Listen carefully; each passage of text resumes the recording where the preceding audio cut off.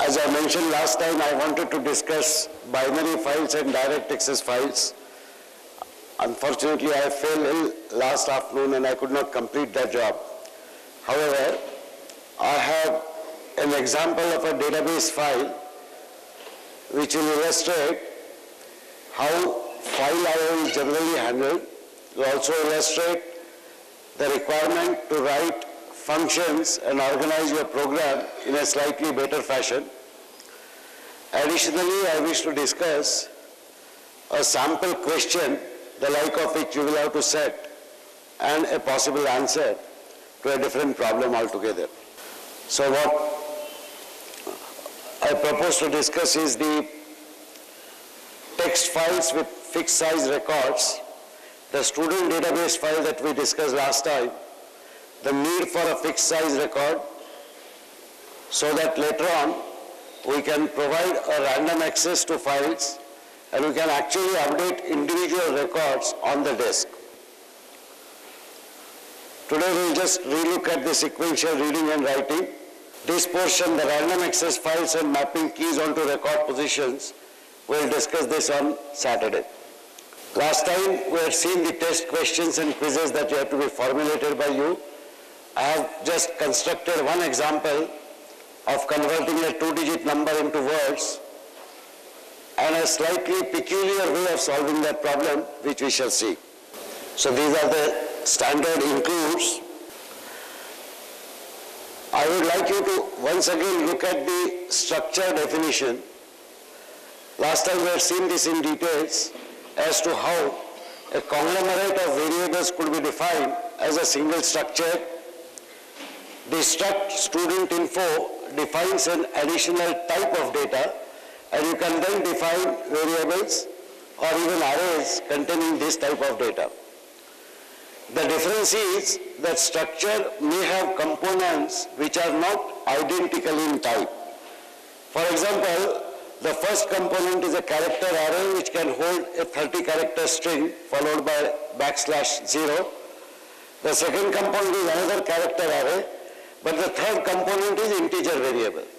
Remember that inside computer's memory, hostel will be stored as either a 2-byte integer number or a 4-byte integer number depending upon the representation. Now ordinarily when we write to files and when we read from files, we have always considered reading and writing text files. Using a simple operator for cin, we are able to dissect different components typed it on a line, and those components which are given in as actually strings are read in, interpreted as either strings or numbers, floating point numbers, whatever, and are correctly assigned after conversion into the internal memory structure. Here is a function to print students. Notice that we are printing 30 characters for name, 8 characters for roll number, and %4d, which means in 4-digit you want to print the hostel number right justified. Please note that when we print s.hostel in this format, the internal contents of memory, which are essentially using a binary representation, get converted into a character string, which is what you see. This is the program that we had seen last time. We open a database file, which is arbitrarily named as database.txt. It is defined as an IO-stream file having a characteristic of input. We define student info as a list of students, 1,000 elements, assuming CS101 students is what we are talking about. The list size, of course, could be arbitrarily long, as long as you can contain all of it in memory. The rest of the program we had actually seen last time, so I'll just glance over it. The idea here is that I want to show this is not the way to write programs properly. When you write large software, as I had mentioned, you would like to convert practically every major operation into a separate function and call that function independent. Just going back to the previous slide, this is the function we had written for printing the student's information. In exactly the same fashion, we would like to rewrite most of the functionality of our program particularly as a program becomes long, into separate functions. So this is the program which we had originally written. We are just reading in N. Notice that it assumes that the database file contains first line which only has the number of students. And then subsequently on each line there is a record for one student. This is not necessarily an ideal way to store data in a database file. A database file typically would have records, each one of which is exactly of the same length and contains same information. So number of students, etc. is an information which has to be actually found out by reading all the records of the file and counting the number of records that you have read till end of file. But this is an artifact that we are using for this particular program. So I am reading the number of elements in that file, and for I equal to 0 to n minus 1, I will read out s dot name, s dot roll, s dot hostel. S is like a variable of the type structure, and therefore S automatically has exactly the same three components that were described in the structure. Once we have read all the elements in S, we can simply assign S to ith element of student list. Of course, we could have also said student list I dot name, student list I dot roll, student list I dot hostel. That would have been perfectly all right. Having read the database, I can close the file and forget about it. And then, if you recall, last time we had constructed a sort of query language where you give H followed by a number, it will give you details about all students in that hostel. If you say X, it will exit. If you say R followed by a roll number, it should give you details about that particular roll number and so on. Now this artificial query language interpreter is what this program is all about. So this we had already seen last time. I'm just recapitulating it so that when we rewrite this as functions, you will be able to understand what exactly is being done here. So here is, for example, an option H. So if H is the option given, then you have to give a hostel number and you read hostel number. Notice that this particular C out statement is not really required because you can give H followed by a hostel number in the same line as input. In fact, that is the format of the query language that we had artificially designed, which is all right because C in is capable of reading first a character H followed by any number, irrespective of whether that number is written on the same line or on the next line. Having read that, you would actually look for the records of the students who belong to that hostel. So if the record of a student belongs to that hostel, which you check by saying s dot hostel equal hostel number, then you can invoke the function to print that student's record. I have introduced an additional count here. How many students have you found? Ordinarily this is not required because if 2 students or 5 students are found, they will be listed. The reason why this count is introduced is, suppose you give a hostel number and the student database does not contain any record of that hostel number. In which case you would not know what has happened. So maintaining a separate count is useful in such cases where while I am incrementing the count found by 1, every time I find a student who satisfies that query, but if none is found, then at the end the count will remain 0. And I could utilize that if the count found, you notice the not count found usage. Ordinarily I would have said if count found equal to 0, equal 0, C out is this. But count found equal to 0 is effectively equivalent to not count found. Because count found equal to 0 is false, not count found, any non-zero value is true. So there is an implicit conversion between a numerical value and a logical Boolean value.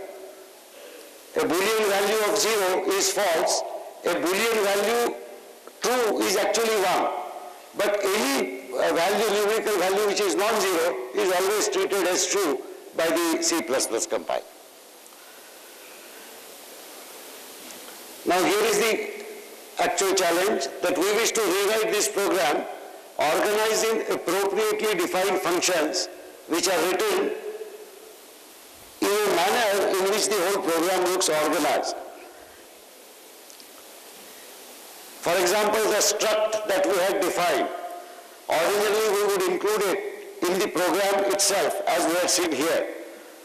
But when you have many such structures, many other data structures which are peculiar to your programming system, such as for your course project, it is customary to create header files separately.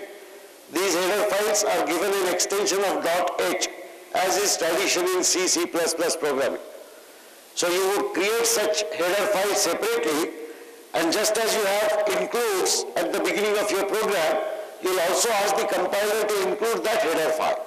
Once the header file is included, which is part of a pre-processing step of the compiler, then the rest of the program is compiled assuming that all the header files you had written within your program itself. They are actually included physically, and then the compiler works.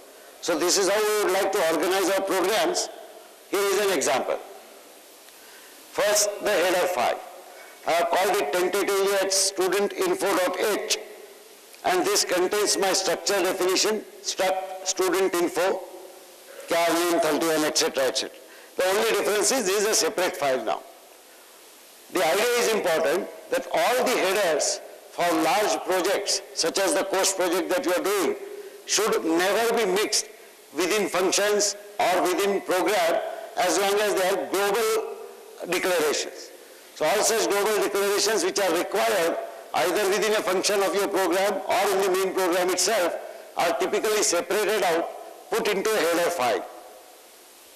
You can have more than one header file, which is not a bad idea if different type of structures are put into different headers, but you have to include all of them in your main program. So this is one way of doing that. This is a file called studentinfo.h. Now look at the main program. The main program has all these includes, IO stream, IO manip, string, C string, whatever you require, math, depends upon your program. Using namespace std is the namespace for all of these. However, notice the last statement, include studentinfo.h. This forces the compiler to read up this file which we have just created, the header file, and include it physically as part of the program which is being compiled. So automatically the compiler looks at all the definitions. Do you notice the difference between the way studentinfo.h has been written in double quotes versus these things which are written in less than sign, greater than sign? Any idea what is the difference in these two? This is indeed a small but important difference, so it is worthwhile looking at it. Both of these statements actually imply the same thing. Get the file.h from the disk and include it before you compile the program. So this is called the pre-processor step, the C program compiler that you invoke. Before starting compilation, it will invoke this. The difference is only the place or the directory in the disk in which C compiler will search for the header file. This particular notation, angle brackets, less than equal to, less than and greater than, where you include it, the file is searched in the standard library location. When C compiler system is installed on your machine, some directories are specified so that C compiler knows that if directories, if some header files are to be included, where to find those. Those are typically the stdlib and other library directories which are not present in your working directory. They are somewhere else because they are considered part of C compiler system. So ordinarily, whenever you say include less than file.h greater than, then this file will be searched only in the standard library directories which are known to the C compiler. However, when you write your own programming system and you write your own header files, you have no way of putting your header files into the standard libraries. Indeed, it will be detrimental if you did that, because 20 different groups working on 20 different projects, all trying to put their header files into the same libraries, could cause a lot of confusion. There could be several different projects which may have files, header files of the same name. They must necessarily remain in different directories. Consequently, C++ preprocessor provides for this kind of notation. When you say include file.h in double quotes, this means that it will first look into the current directory. So whatever current directory you have, which is the directory in which your actual program will be stored and other programs will be stored, that is where it will look at it. Since it's an absolute string, it is possible to give a relative path. For example, you might have directory structure like this, and your program, the main program itself, may be in the source directory, which is the tradition in Linux kind of systems. However, the header files and such other things you might want to keep into a sister directory which is at the same level, which is, say, include directory. So suppose the header file, the .h files are kept in this directory. If this is your working directory, then your program will be inside this, and when you are compiling this program from the terminal, your dollar symbol will actually mean current directory is this. Since the .h file is not in this directory, this specification alone will not work. In such cases, you simply may say,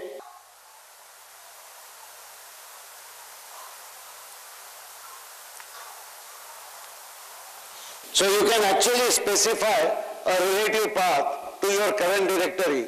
Go to the include subdirectory and include this.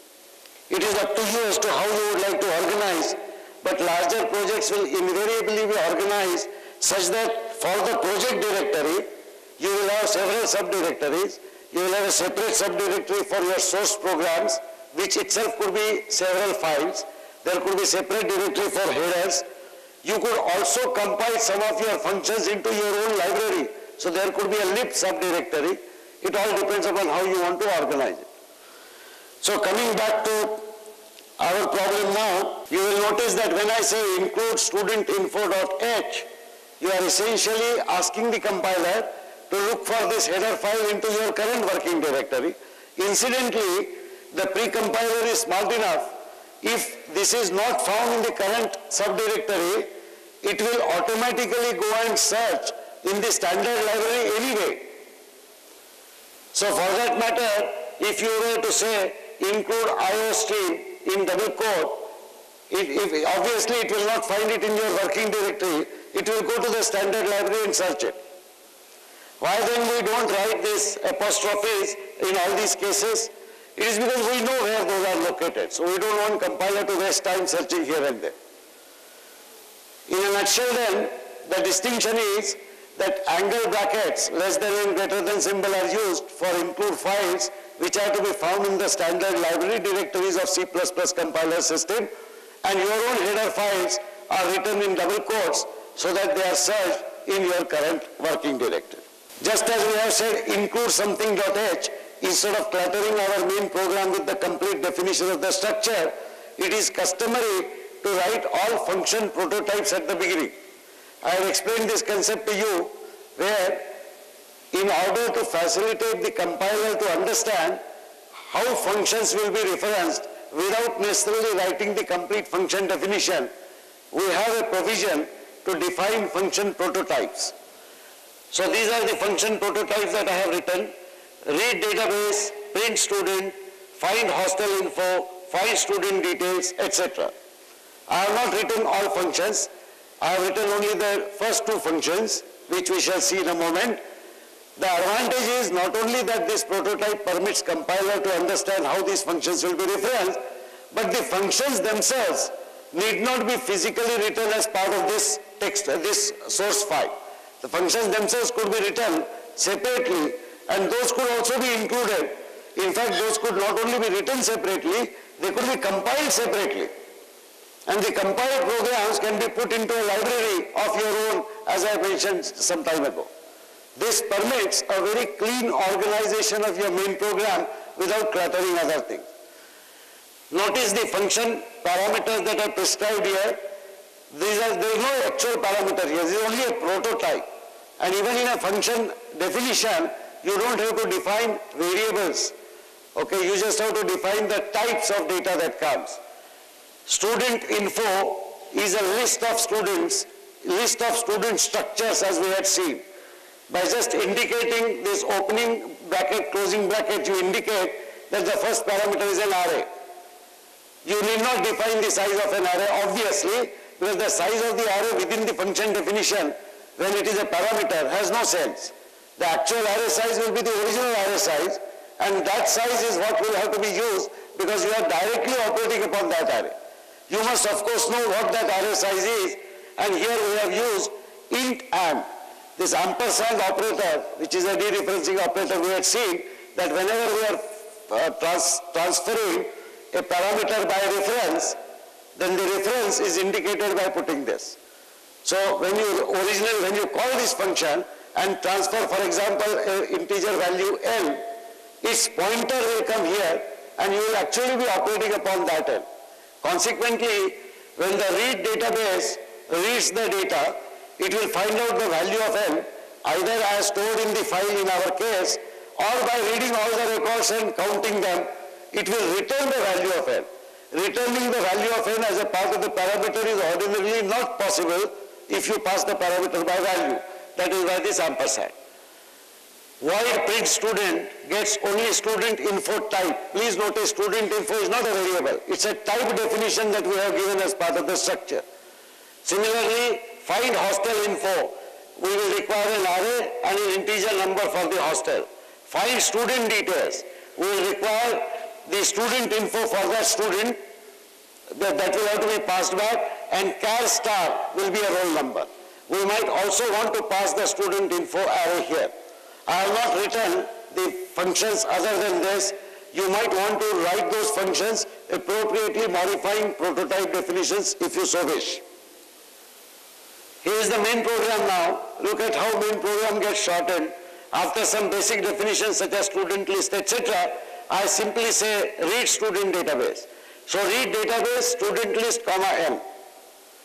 A single function invocation will read the database. I could then have other functions which will say read a query from the keyboard. Other function, analyze query. And within the analyze query, call a function to print student data, call a function to find data about students from the hostel, call details about call a function to find out details about one particular student whose roll number given, etc., etc. In general, most of the functionality of your main program should be divided into functions, and the main program should consist of function calls of this type or similar type written. Here is an example of reading database. So notice how the function itself is written. Void read database, student info, student list, int and n. Let us go back to the previous slide to see how this function has been invoked. It is invoked by saying student list, which is a list of 1,000 names, roll numbers, hostel numbers, etc., etc. Notice that nothing exists inside it. In fact, read database will populate this list and send it back. The next value parameter passed is n. N appears to have been passed by value. And that is another point that you should remember. When you make an invocation to the function, it is not clear whether you are passing the parameter by value or passing the parameter by reference. That becomes known only when the declaration inside the function is seen. Here you always say n. But if you go here, int and n will mean that a pointer reference is going to be passed here. The rest of it is exactly similar to the program that we had seen earlier. A stream is defined as fn. Fn is opened with the file name database.txt. Student info, a variable s is defined of the type student info, and you then read n, read 1 to n, all of this. The database has been read, you close the file. There is a statement missing here which is return. You should not say return 0, should just say return. Why you should not say return 0? Because the function has been defined to have a type void. Void means it does not return any value. So just a return statement will do. In exactly the same fashion, here is another function, void print student, student info s. So you pass to this function a single element of the type, that structure s, and it will print the components of S as s.name, s.role, s.hostel, etc. I would suggest that all of you should write functions for solving this query language problem, a generalized query where the query could be of any type and your creativity is permitted to have its own say to say that I will have this type of query, that type of query, whatever. You can actually have variety of things. You can have additional information in the database such as CPI of people or hobbies of people and find out people who play flute or who play football or whatever you want. In fact, you can extend it no end. The idea of this extension is that this is precisely how I would like you to organize your database about the unique ID project that you are doing. All the relevant information about the student, of course, the hobby of the student, etc. may not be relevant unless you are using it in the sample application of the project. So whatever sample application you have in mind, the student database must contain the information pertaining to that application. You might want to put that in a database file of this type. This Saturday we shall see how the database files could be actually randomly read and updated in line. So you don't have to actually read, update within the arrays and recreate the whole file. That can be done for a file containing 1,000 students' data. That cannot be easily done with a file containing 100,000 students' data. That cannot be done if the number of elements in that file are 1 crore. You cannot always read the entire file in the memory. You cannot update the file in memory in terms of the large arrays and rewrite the file every time. You have to have a mechanism by which you read a specific record of the file, change it, and rewrite it exactly in the same position on the disk, so that any other time in future when you read the data from that disk, it is read as if it is part of that. And that is the reason why we would like records in files to be exactly of the same length. Later on, as we shall see, we can count the position of a particular record in a disk file by treating the disk file as if it's an array of bytes. So imagine a disk file to be an array of bytes, and you have the possibility of locating a particular byte given its position number and either read that byte or write that byte. That is precisely what disk file systems of Unix, or for that matter of any operating system, actually permit you to do, and C++ programming language exploits that. But as I said, we shall discuss these things on this Saturday lecture. So here is a question. Remember, all of you have to set questions. Incidentally, I have modified the requirement. Instead of every team having to set a question, I am assigning the job of setting questions and setting quizzes to the entire lab batch. So the lab batch will not be setting 5 quiz questions and 5 sample test questions, but instead they will be setting 3 questions and 3 quiz questions. This will reduce the burden, and you can distribute the work across teams of a lab batch. So with a group of 20 to 22 students together should do this work. I'll try and define the details of this work today and post it on the website. But this is a sample program.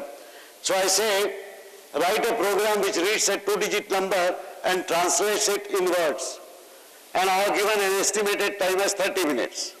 So this could be a half an hour exam question. Now how would you attempt to solve it?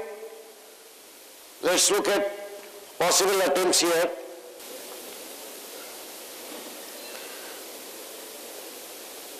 Suppose the number given is 34, then my program should output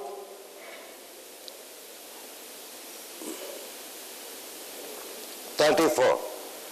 Suppose number given is 50, my program should output only 50. Suppose the number given is,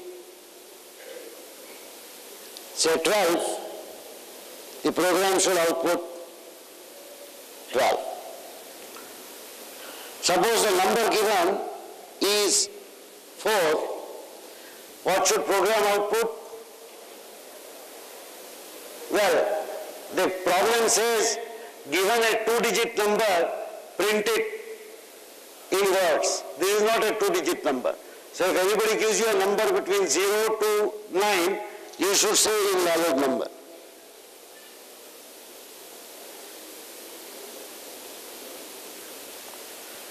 If somebody gives you a number which is 124, you should again say it is an invalid number. Why is this relevant, printing like this? This is relevant because once you know how to print this, you can print any number in words. Because in order to print this, let us see what you will require. The program is incapable of understanding English, by the way. So you have to provide for definition as constants several strings which are commonly required to print any two-digit number. A simple Ghodagiri way of defining solving this problem is to define an array of 100 strings and write in words 1, 2, 3, 4, 35, 36, 37, etc., etc. And you read a number, use that as an index, go to that particular string and print it. That is hardly an elegant method. In any case, since that is not a desired answer, even in exam you will not get any good marks. The idea is to actually dissect the given number and print separate portions of that number in words. The different words that you will encounter will necessarily be the words which describe the digit position. 1, 2, 3, 4, 5, 6, 7, 8, 9. You obviously require these strings. The strings that you will require will also require to print the the tens position, such as 50, 34, etc. So you require 20, 30, 40, 50, 60, 70, 80 and 90. It is advantageous to include 10 also in the list of 20, 30, 40 because 10 standalone does not have a unit digit. It is 0. And when the last digit of a number is 0, you do not want to print the digit position anything at all. Only if it is 1, 2, 3, 4, 5, 6, 7, 8, 9, you want to print any one of those words. Otherwise, if the number is 10, 20, 30, etc., right up to 90, you just want to print a single word, 10, 20, 30, 40, etc. However, if you have a digit following this, say 91, you would like to print 91. Again, you can combine 10, 20, 30, 40, 50, 60, 70, 80, 90 as words and 1, 2, 3, 4, 5, 6, 7, 8, 9 as words for the digits position. The only exception is what we call the teens. 11, 12, 13, 14, 15, 16, 17, 18 and 19 are very unique strings in English language. They do not follow the conventional wisdom of forming words for numbers. So you will have to store them separately. That means a number 12 will have to be stored separately as a string. What I have attempted here is to store not only 11, 12, 13, 14, 15, 16, 17, 18 and 19 as teens, but also the number 10 as teen. If you consider 10 to be the first number of the teens, that is logically also okay. But that helps make the program much shorter. What you will be required to do is, if you set up such a problem, then at least 3 members of your lab team will have to make actual attempt in 30 minutes to write this program. It is quite likely that only one of them gets the correct answer. It is quite likely that none of them gets the correct answer. Incidentally, the identity of students is not important at all. So you could just say student 1, student 2, student 3. The point is that genuine attempt for 30 minutes has to be taken by the 3 assigned students. So they should put a watch, write down the program, then type it out and submit it. The typing time is not included, the attempting time is included. These 3 attempts should be included along with this problem definition, and additionally, the whole batch together should write a decent answer. And they should also write the actual time taken to get the decent answer, because that decent answer will have to be compiled, tested, run, and ensure that the program runs correctly. And it doesn't matter if that effort takes 1 hour or 1.5 hours.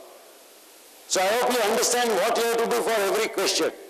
You have to formulate a question, estimate the time. You will be required to formulate 3 types of question: simple, medium, and complex hardness. 15 minutes, 30 minutes, 45 minutes. Each question has to be attempted by 3 members of your lab batch by putting against the clock 15 minutes, 30 minutes or 45 minutes. Whatever they write on a piece of paper, that attempt has to be typed in without the identity of the student, just say student 1, student 2, student 3. And finally, the batch as a whole has to actually write a correct answer, a reasonably decently written program, and also indicate how long it took and how many people worked together to assemble that answer. This should, the total exercise, barring those students who participate in preparing sample answers, who will naturally take 15, 30 or 45 minutes, plus about 15 minutes of typing out their efforts.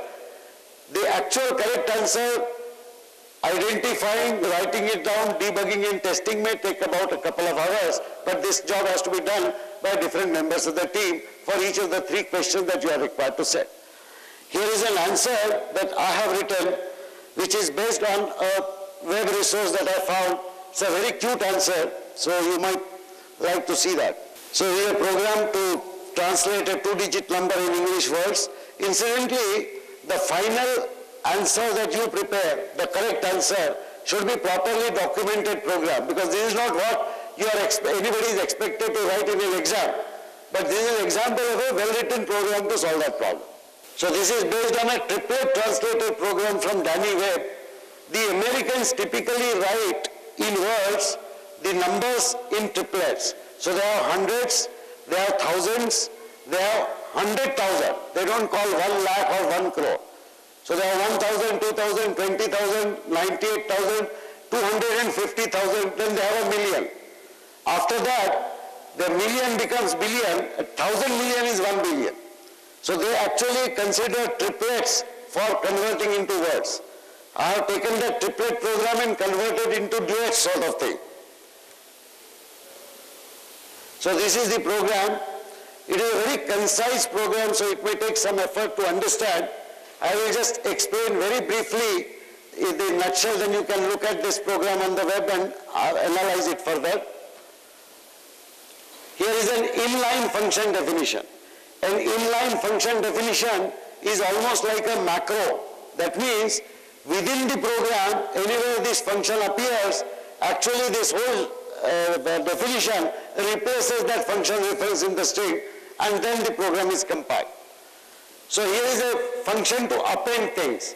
There is a left-hand side string, there is a right-hand side string, and there is a separator between the two. The general separator shown is blank. If the left-hand side is not empty, this is a member function of the string class, and the right-hand string is not, depending upon the right-hand side not being empty, the separator is either blank or whatever plus LHS. So LHS plus equal to this. You actually will take some time to understand what exactly is happening. Basically, there are possibly 2 strings, say 20 and 1, which you want to concatenate, or you want to append 1 to 20. But if the number is only 20, there is no 1, then the second string will be blank, so you would like to append nothing. Here is the main program. As I mentioned, I am defining string constants. The first is a set of digits, 1, 2, 3, 4, 5, 6, 7, 8, 9. Notice that for 0, I have put a null string basically. It contains nothing, not even a blank space, nothing. Then I have teens, 10, 11, 12, 13, 14, 15, 16, 17, 18 and 19. So this is a teen string. And then I have a string called duplets. The duplets is 20, 30, 40, 50, 60, 70, 80, 90. And I have defined these to be 2 blanks instead of 1 blank here. Just as digits has 1 null string, the duplets has 2 null strings. The purpose will become obvious when you look at the program. And finally, I define integer number, which has to be read from the keyboard. The program itself is fairly straightforward. Once I have defined these constant strings, this is the program. I start with number in words, which is defined as a string, to be null string. So originally there is nothing, only null string. Then I will ask for a 2-digit number and read that number. Once I read that number, if the number is greater than 99 or number is less than or equal to 0, I will say invalid number, cannot translate, sorry. Notice that I said 1, 2, 3, 4 also is not a valid 2-digit number. But assuming it's a 2-digit number which is non-zero, namely 0, 1, 0, 2, 0, 3, 0, 5, I will still print it out using this program. Only if a number is negative or if number is greater than 99, this program is not printed.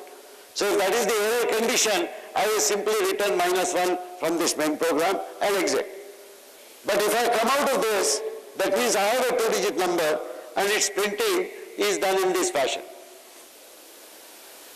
I first dissect the number into left digit and right digit. So I defined a left digit and a right digit. Notice that it is defined as unsigned. Why? Because I would not like to confuse between the internal signed representation for negative numbers and so on. I want a pure play digit. So I defined it as unsigned int. Number modulo 100 divided by 10. You will agree that this will give me the leftmost digit. So if the number is, let's say, 78, 78 modulo 100 is 70. Yes? How much is 78 modulo 100? Sorry? 78 modulo 100 is 78 itself. Is this required then?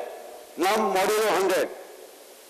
If I just said num divided by 10, will I not get the leftmost digit? Be careful about such squiggles in a program. Do you know why this has happened? Because the original program was dealing with triplets. If I had a number 478, then in order to get 78, I will have to take a modulo 100. Now this is a remnant of copy-paste. I have copied that source, so I have this 100 here. I have deliberately kept it here to indicate to you, because you should actually be looking at such sources across the web. But when you decide to use any program that is published for public domain, you should be very careful in what portions that you use and how you use them. Anyway, you get the left digit here, you get the right digit here. As I mentioned to you, 10 is treated as a team for the simple logic. The duplets start at 20, 21, 22, etc. etc.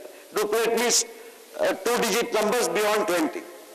So below 20, everything is handled specially basically, and beyond 20, everything is handled as per some simple logic. So here is the statement: append num inverse duplets left digit. I have got L digit and R digit. I am taking L digit and creating the first append. Remember, the string starts with null string. So when I first append this, the left digit will get appended, and then this will be followed by appending the right digit. Now, if the L digit is greater than 1, then only I will append this, because I want to append only to 20, 30, 40, etc. Otherwise, I want to append that whether it is teens or single digits. So if it is teens, I will append this. If it is digits, I will append the right digit. It all depends upon the L digit. If the left digit is 0, that means it's a 2-digit number, but actually only 1-digit number. 0, 1, 0, 2, 0, 3, 0, 4, 0, 9. Then I want to print only 1, 2, 3, 4, 5, 6, 7, 8, 9. On the other hand, if the number is 11, 12, 13, 14, then the left digit will be 1. If the left digit is 1, then teens will be printed. The right digit of R digit of position of teens, which is 11, 12, 13, 14, 15. It's a very cute logic. I would like you to look at this, but you look at the simplicity of the resulting program. Now, it is not necessary that every problem that you compose and solve should always have such a cute solution. What is most important is it should have a correct solution, and the correct solution should be logically written. That is what is expected from you. But those of you who have creative talents might consider writing such programs elsewhere, not necessarily in this course. Thank you very much.